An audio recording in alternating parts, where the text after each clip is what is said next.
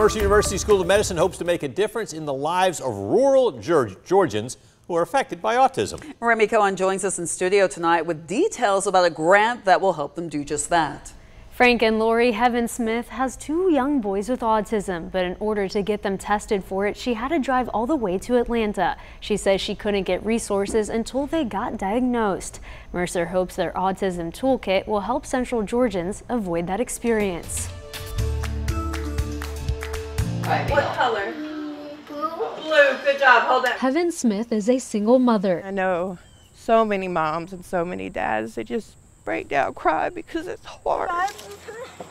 All right, come here. Raising two boys with autism. I'm here for all the resources so I can learn to help them. Autism spectrum disorder affects 1 in 44 children in the U.S. That's according to Sarah Rochafer. She's an assistant professor of neuroscience at Mercer. She says this new grant will help them develop an autism toolkit for Central Georgians. Really, we want this to be kind of a one-stop shop for a parent who might be concerned about their child. The toolkit is designed to help parents with children on the spectrum, adults with autism spectrum disorder, and healthcare providers learn more about ASD. I would love to be able to learn more about autism so I can be a better parent.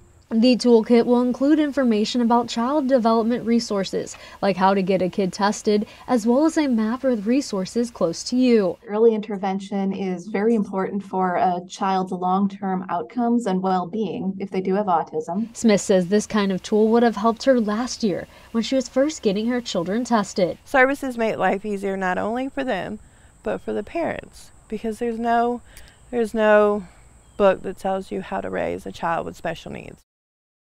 Frank, Lori, Mercer needs help building the website so it can be the most useful to those who need it. They're looking for community members across Central Georgia to give their lived experience, either those who have grown up with autism or parents who have raised a child with it.